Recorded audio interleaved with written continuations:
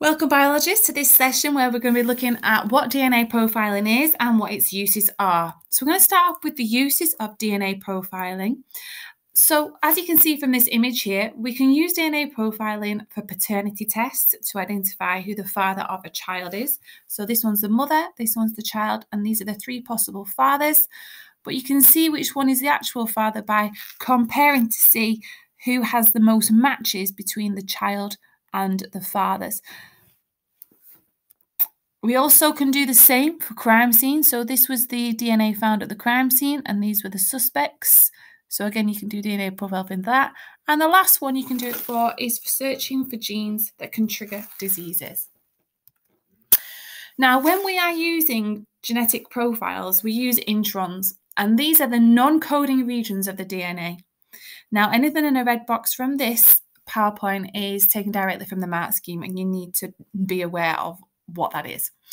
So the reason why we use introns is because the non-coding DNA is most likely to be different from other people. So if I was to use the exons, this is what this first point is getting at here. In most people, the genome is very similar. In most people, the coding DNA, the exons, are quite similar.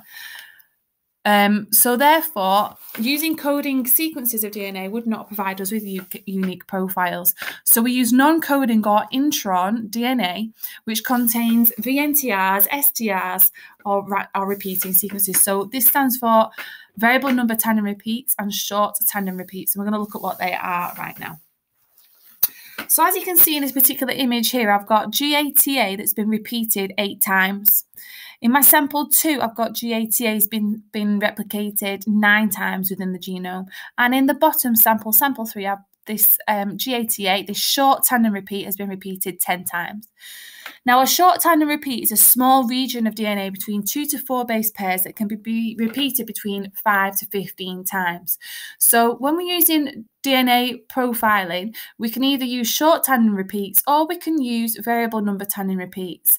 And variable number tandem repeats are similar to short tandem repeats, except for the VNTRs are longer. So as you can see here, I've got 20 to 50 base pairs, which are repeated between 50 to 100 times. So the variable number tandem repeats are just longer pieces of DNA. So what we do to create a genetic or DNA profile is the first thing I need to do is take my sample of DNA and extract it.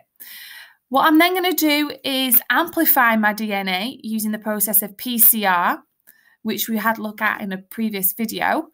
What I'm then going to do after PCR is I'm going to cut my DNA using restriction enzymes, which cut at specific areas on the DNA.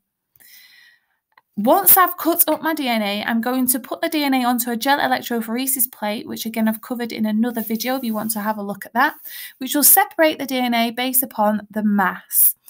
Now, once I've done that and separated the DNA using gel electrophoresis, I'm then either going to apply a radioactive probe and visualize the DNA using X-rays, or I'm going to apply a green fluorescent protein and visualize the DNA by using UV light.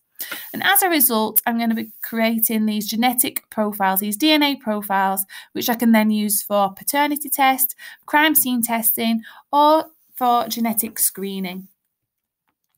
So that is what DNA profiling is and how it's performed. And we've also looked at some examples of how it could be used.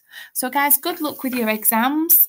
Remember, don't use the words it, they, amount, and size. Use good scientific terminology that's going to get you as many marks as possible. And good luck.